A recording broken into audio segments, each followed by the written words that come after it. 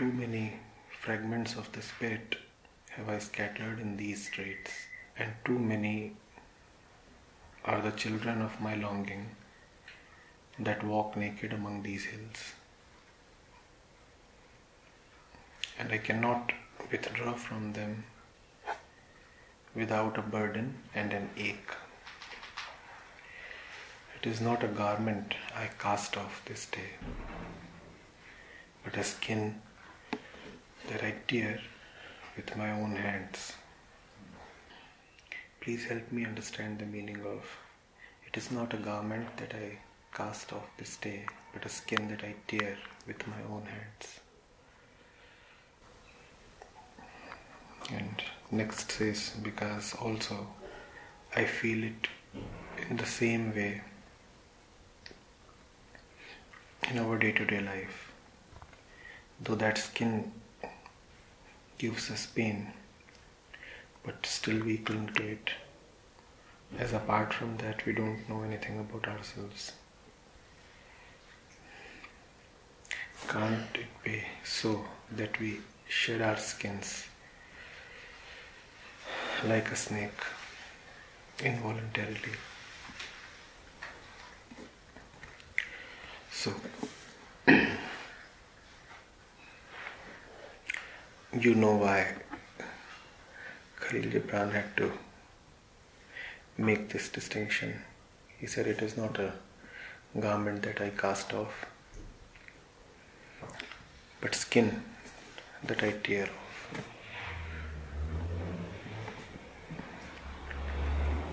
Identification is involved, pain is involved, difficulty is involved.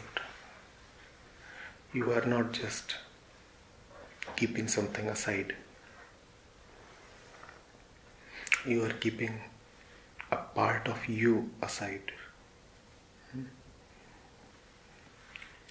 That's what he means when he says that to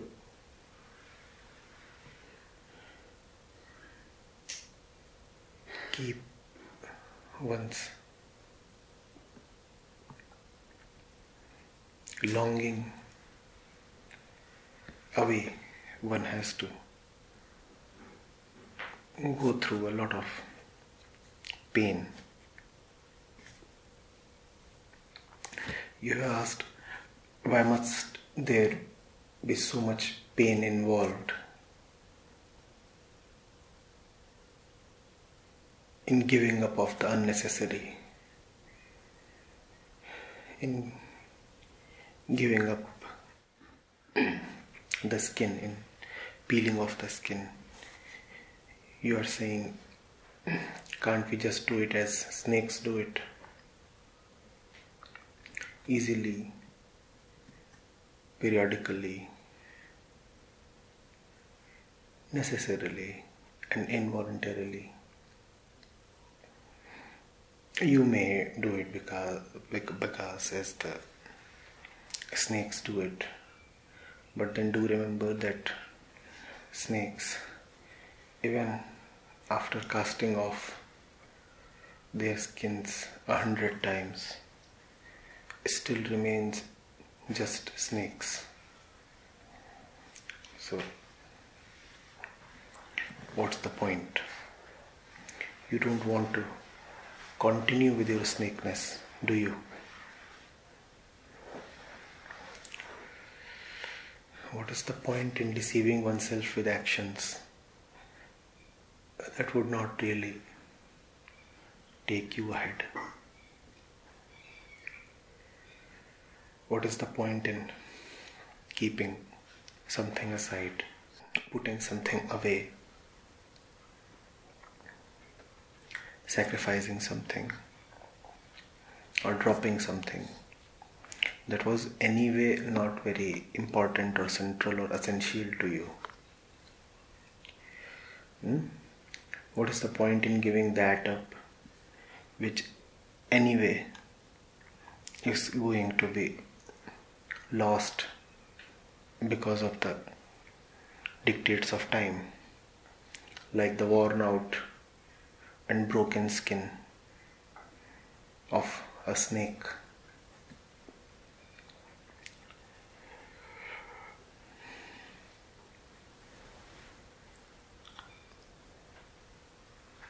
It is the snakeness of the snake that ensures that the skin is periodically lost and renewed. How can something coming from snakeness reduce the snakeness? Similarly, how can something arising from the wrong center do away with the wrong center? How can something arising from the ego, how can something which is part and parcel of the complex of ego reduce the ego?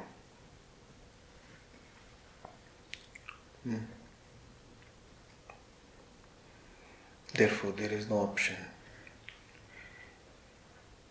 It cannot be involuntary. When you say involuntary, what you mean is conditioned. All things conditioned are involuntary.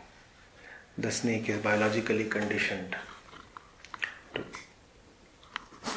periodically give up its skin and get a new sac to put itself in. No. That which is involuntary is conditioned, and that which is conditioned will surely not get you freedom from your conditioning. Therefore, it has to be absolutely voluntary. Not only it has to be voluntary, actually it has to be a very, very determined action.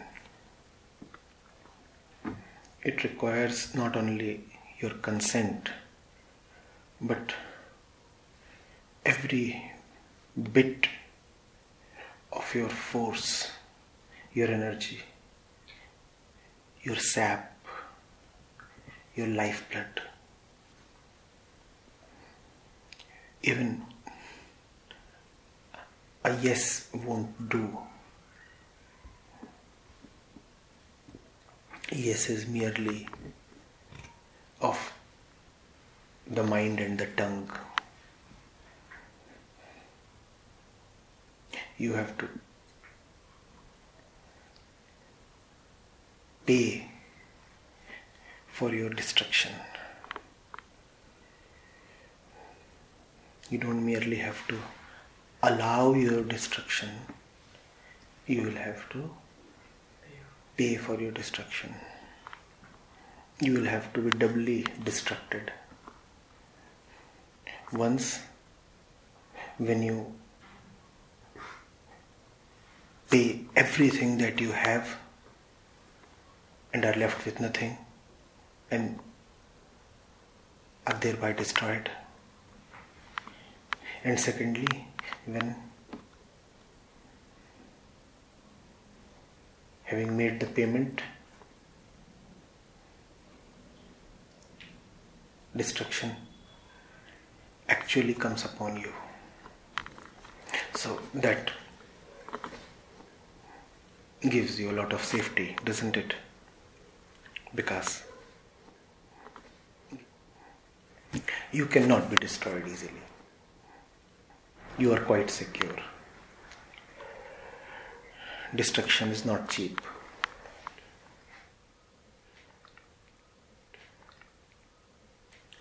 Unless the full price has been paid,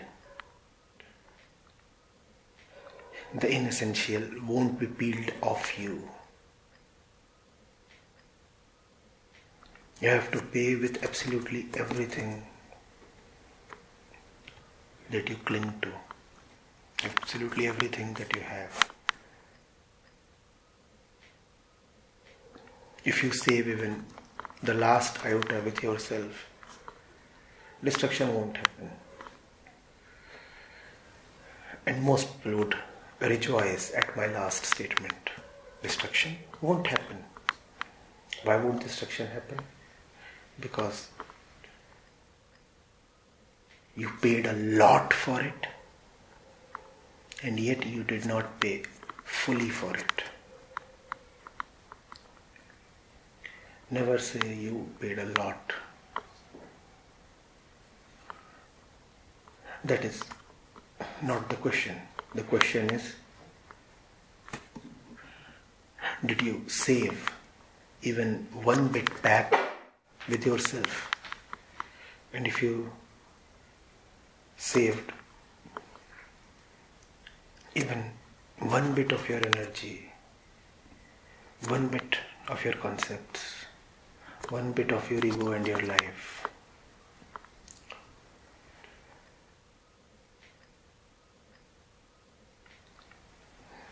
then you won't be eligible to be destroyed.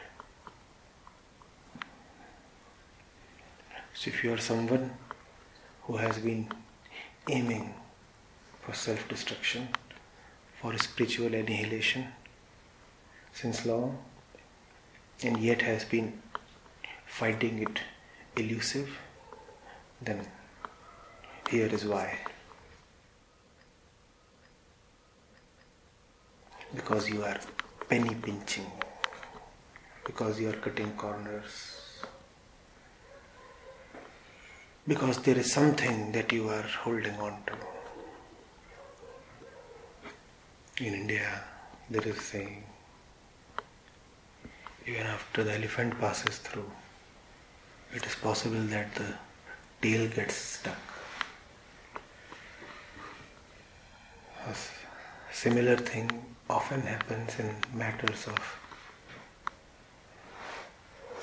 human liberation.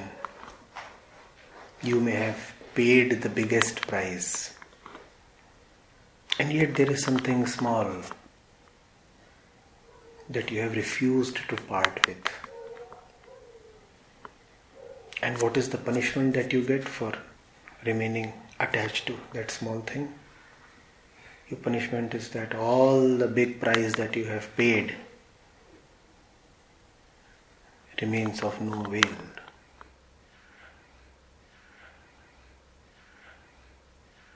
There is something that can happen only at 100 degrees centigrade. And you have applied all the energy and all the heat to come to 99. But the thing would happen only at 100.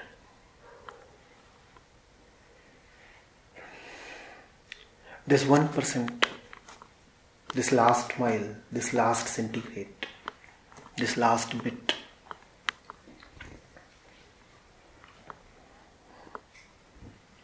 that you are clumsily, foolishly, ignorantly clinging to or forgetting about is your undoing.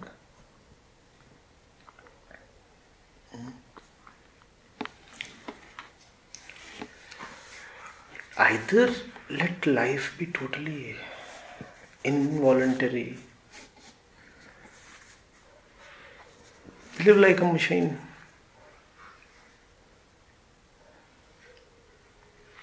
a totally conditioned machine, or maybe live like an animal, conditioned by Prakriti, with very little discretion, with very little free will. And then there would be very little suffering in your life.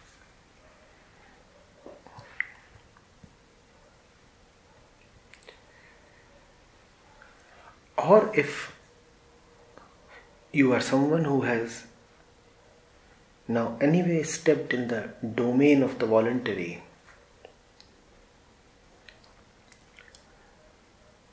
then you must know that there is no turning back.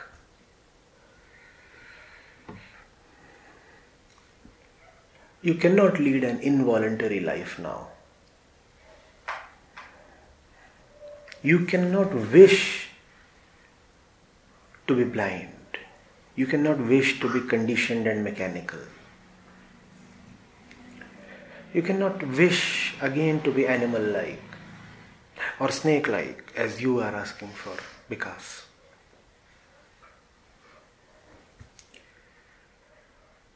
would have been great had you been totally devoid of consciousness. But now that you are conscious,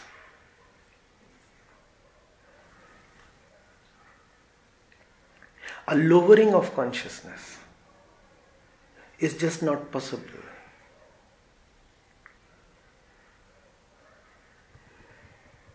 It's a one-way street. If you do not find yourself all right where you stand right now, then the only way is the way forward.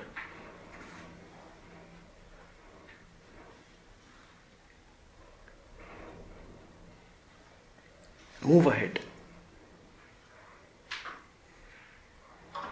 Live a more voluntary life.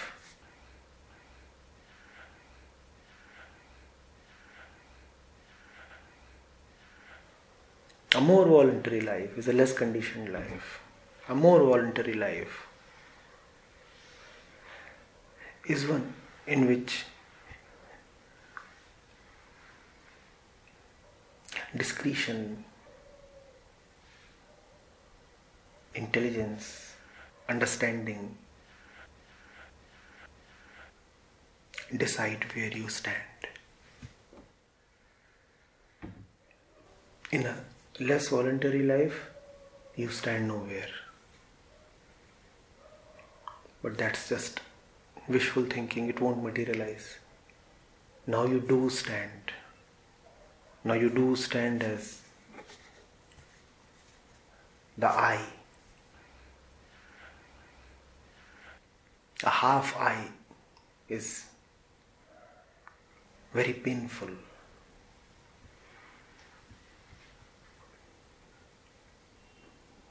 Make it full.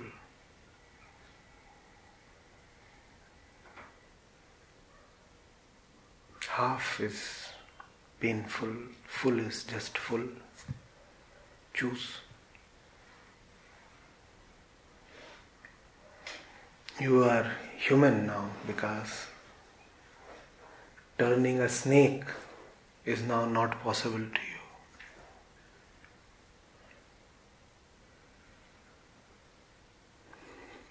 But you can now turn fully human. That is possible. And that is the only way ahead.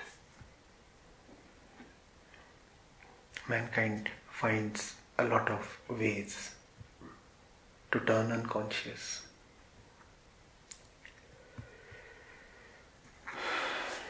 All kinds of means are available to somehow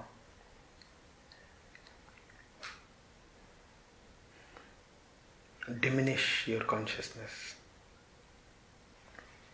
They don't help.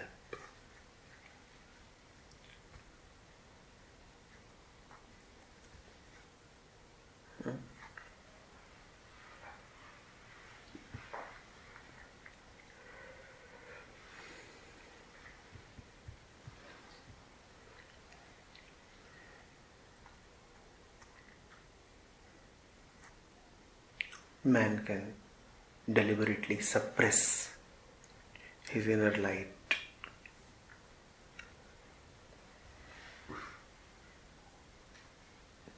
But even the suppression is deliberate.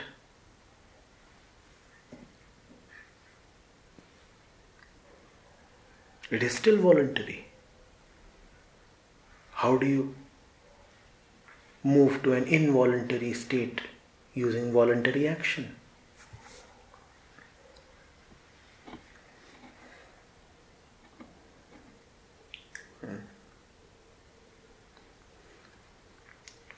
The road ahead involves taking a lot of blows and paying the price.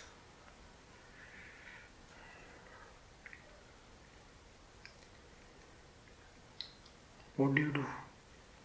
There is no option to turn back. There is nowhere to go back to. Either stand where you are or move ahead.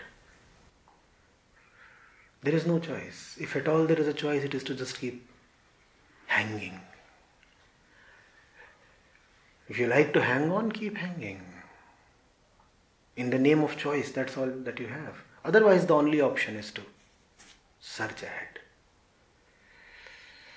One thing is certain, because retreat does not exist.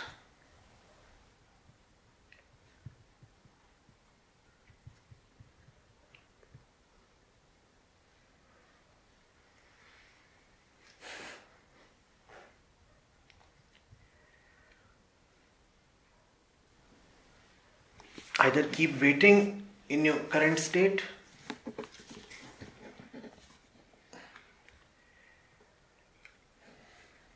afraid and petrified by fear, unable to take any decisive step,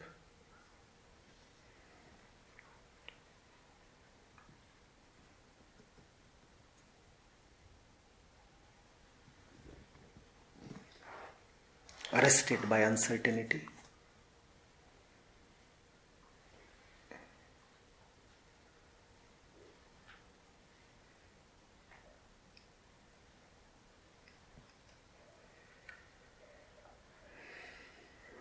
or move.